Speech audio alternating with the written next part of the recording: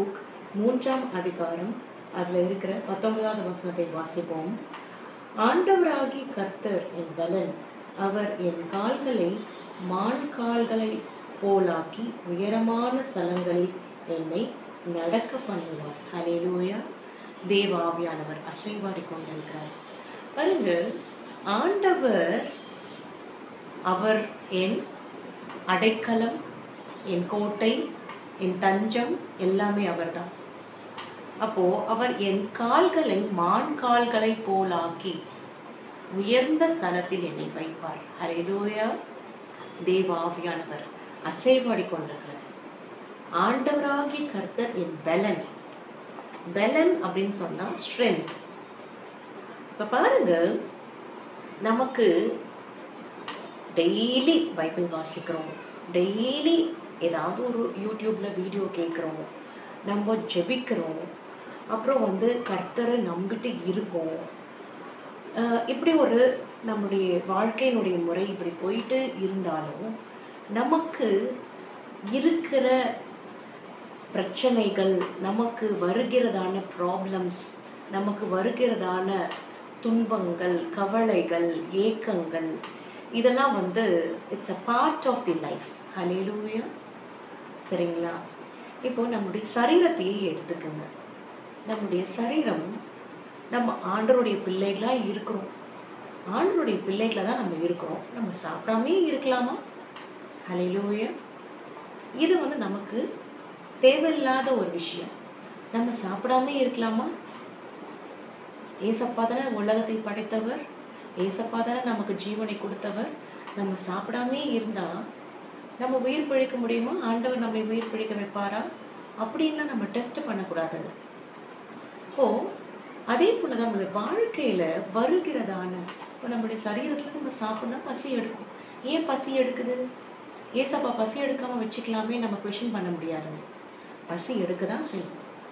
அதே போல தான் நமக்கு வாழ்க்கையில் நம்முடைய அன்றாட நாட்களில் நமக்கு வருகிறதான சின்ன சின்ன சோதனைகள், பிரச்சனைகள், துன்பங்கள். ஒரு இடத்துக்கு போயிட்டே இருக்கோம், கடைக்கு போகிறோம், நம்ம எக்ஸ்பெக்ட் பண்ணி அந்த கடைக்கு போகிறோம், அந்த கடை க்ளோஸ்டு. ஏன் இந்த கடை க்ளோஸ்டு? நான் ஆண்டவரை நம்பிட்டு தானே இருக்கேன், ஏன் இது க்ளோஸ் ஆகிருக்கு? நம்ம கொஷின் பண்ண முடியாது. அது எல்லாமே நடக்குங்க, எல்லாருக்குமே நடக்கிறது. It's a part of the life. ஒரு சின்ன சின்ன தோல்விகள், சின்ன சின்ன விஷயங்கள், நம்ம அதை எண்ணி வருத்தப்பட்டுட்டு நம்ம இருக்கக்கூடாது. நம்ம எப்படி இருக்கணும்னா, நமக்கு ஆண்டவர் செய்த ஏராளமான காரியங்களை குறித்து சந்தோஷப்படணும், மன மகிழ்ச்சியாக இருக்கணும். பிரச்சனை இருக்கா? உங்களுக்கு போறீங்க, திடீர்னு விழுந்துட்டீங்க, காலில் ஒரு ஃப்ராக்சரே ஆகிடுது, இல்லை வேறு ஏதாவது பிரச்சனை ஆகிடுது, அடுத்த படுக்கையாக ஆயிடுறோம் அப்படின்ற கண்டிஷன் வந்தாலும் நமக்கு உன் விசுவாசம் உன்னை ரட்சித்ததுன்னு சொல்லி நேற்று தினத்தில் நம்ம வாசித்தோம். அப்போது நம்ம சொஸ்தமாகப்படணும்னு சொன்னால் நம்ம விசுவாசம் நம்மை குணப்படுத்தும். அப்போது ஆண்டவராகிய இயேசு கிறிஸ்து நம்மக்கிட்ட எதிர்பார்க்குறது என்னென்னா, பிலீவ் பண்ணுங்க, என்னை நம்புங்க, என்னை நம்புங்க. அவர் நிறைய காசு பணம் நம்மகிட்ட கேட்கலைங்க. நிறைய வீடியோஸ் நம்ம சொல்லியிருக்கோம், காசு பணம் கேட்கல. ஏன்னா அவர் தான் நமக்கு காசு கொடுக்குறாரு, அவர் தான் தெய்வமாக இருக்கிறார், அவருக்கு நம்மக்கிட்டேருந்து எதுவும் தேவையில்லை. ஆனால் நம்ம பண்ண வேண்டியது என்னன்னா நம்பிக்கை. நம்ம பிலீவ் பண்ணணும். இப்போ பிலீவ் பண்ணும்போது எந்த ஒடிஞ்சு போய் நம்ம உட்காந்துருந்தாலும் மான்களின் கால்கள், மான்களின் கால்கள் எப்படி துள்ளி குதிச்சு அவ்வளோ ஸ்பீடாக ஓடுங்க. நமக்கு ஆக்சிடெண்ட் ஆகிடுச்சு, நம்ம கால் ஃப்ராக்சர் தான், நம்ம படுத்த படுக்க தான் அப்படின்லாம் நினைக்காதீங்க. உங்களுடைய எலும்பு முறிஞ்சாலும், உங்களுடைய எலும்பு உடஞ்சாலும் ஆண்டவர் உங்களுடைய எலும்பை புதுப்பிக்க வைத்து உங்களை ஓட பண்ணுவார். ஹல்லேலூயா. எப்படி? மான்களின் கால்களை போல. அதனால அவர் உயர்ந்த ஸ்தலத்தில் நம்மை வைப்பாருங்க. நம்ம வைக்க வேண்டியது என்னன்னா விசுவாசம் மாத்திரம்தான். நம்ம அவர் மேல விசுவாசம் எவ்வளோ வச்சிருக்கோம்? ஒரு நாளில் எத்தனை அவர் நினச்சி பார்க்குறோமா? 24 மணி நேரம் இருக்குங்க. நம்ம அவரை நினச்சி பார்க்குறோமா? அவரை நோக்கி பார்க்குறோமா? அட்லீஸ்ட் நம்ம இருதயத்துலையாவது ஆண்டவரை குறித்து நம்ம நினச்சி பார்க்குறோமான்னு சிந்திச்சு பாருங்கள். எந்திரிக்கிறோம், பிள்ளைகளை பார்க்குறோம், கணவரை பார்க்குறோம், கணவர் மனைவியை பார்க்குறாங்க, பிள்ளைகளை பார்க்குறாங்க, ஆஃபீஸ் போகிறோம் வரோம், இப்படி தான் இருக்கே தவிர நம்ம உயிரோடு இருக்க வைத்திருக்கிறதான தெய்வத்தை குறித்து நம்ம நினச்சி பார்க்குறோமா? நம்மளை வைத்திருக்கிறார், நம்மளுடைய தெய்வம் தான் நம்மளை உயிரோடு வைத்திருக்கிறார், அவரை குறித்து நம்ம நினச்சி பார்க்குறோமான்னு சிந்திச்சு பாருங்கள். அப்படி சிந்திச்சு பார்க்கும்போது நமக்கே புரியும் நம்மக்கிட்ட என்ன தப்பு இருக்குன்னு சொல்லி.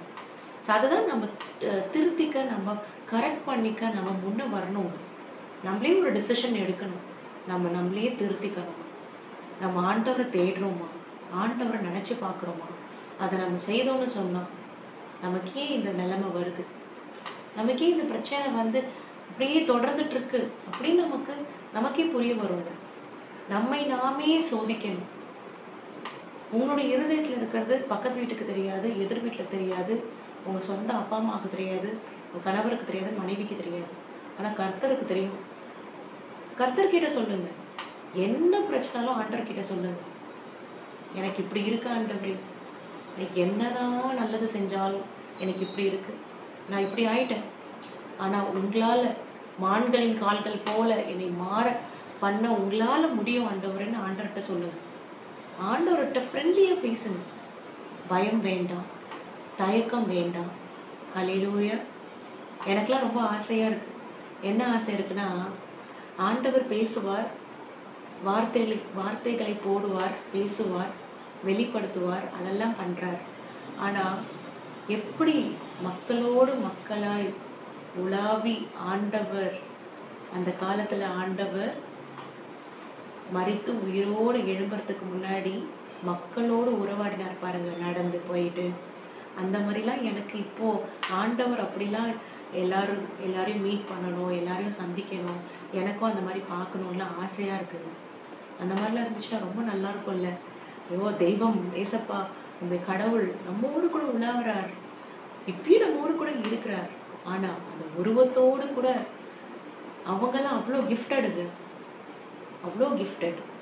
ஹல்லேலூயா.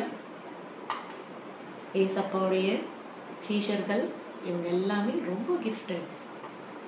அவங்க கூட அவர் ஜீவிச்சிருக்கிறார். ஹல்லேலூயா.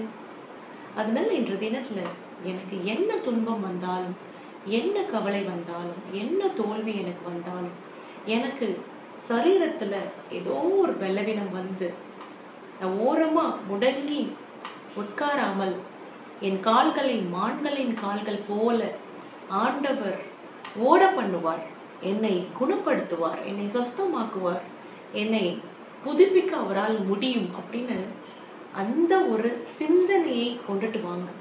அந்த ஒரு சிந்தனையை உங்களை குணப்படுத்துவோங்க. ஹல்லேலூயா. நான் சொன்னேன் இல்லையா ஒரு டெஸ்டிமோனி, நீங்கள் துடிச்சிட்டு இருந்தது, ரொம்ப ஃபீல் பண்ணி எனக்கு ஏதோ ஆயிடுச்சுன்னு சொல்லி நானே நினச்சேன், எனக்கு ஏதோ ஆயிடுச்சு, நீங்கள் துடிச்சிட்டே இருக்குது. அது ஒரு கைண்ட் ஆஃப் டிஸ்டர்பன்ஸ். எனக்கு நான் ஹெல்த்தியாக இருந்தேனே எனக்கு என்ன ஆச்சு, நான் ஹெல்த்தியாக இருந்தேனே எனக்கு என்ன ஆச்சுன்னு என் ஃப்ரெண்டுக்கிட்ட கூட நான் சொல்லியிருக்கேங்க.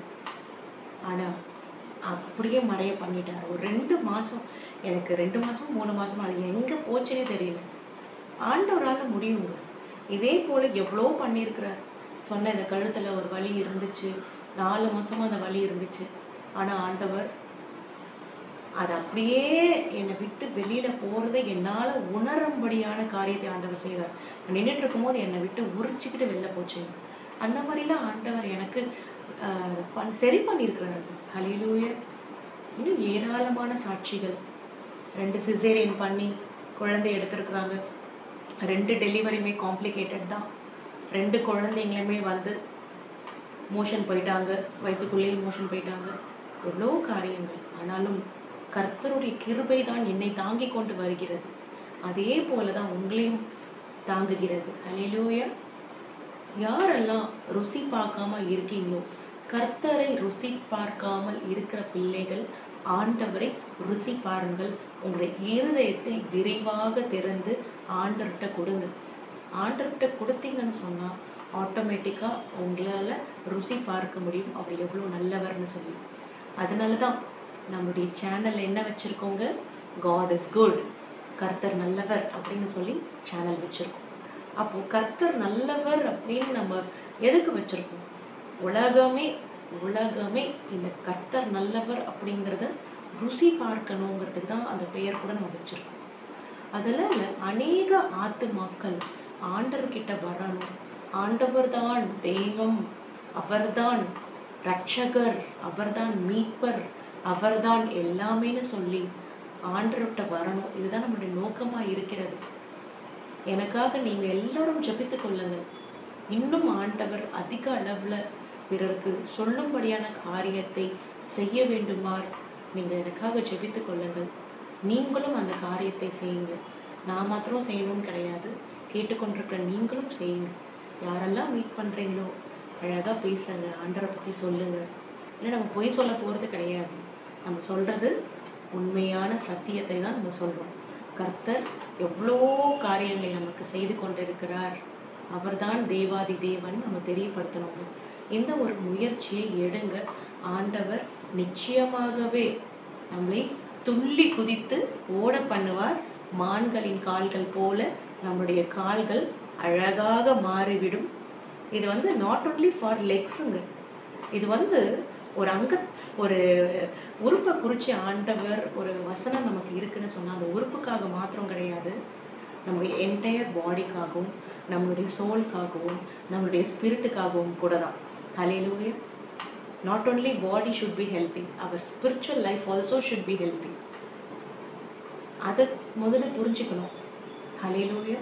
கர்த்தர் உங்களோடு கூட இருக்கிறார். அடுத்து வேறு ஒரு வசனத்தை குறித்து நம்ம பார்க்கலாங்க. நன்றிங்க, பாய்ங்க. ஹல்லேலூயா.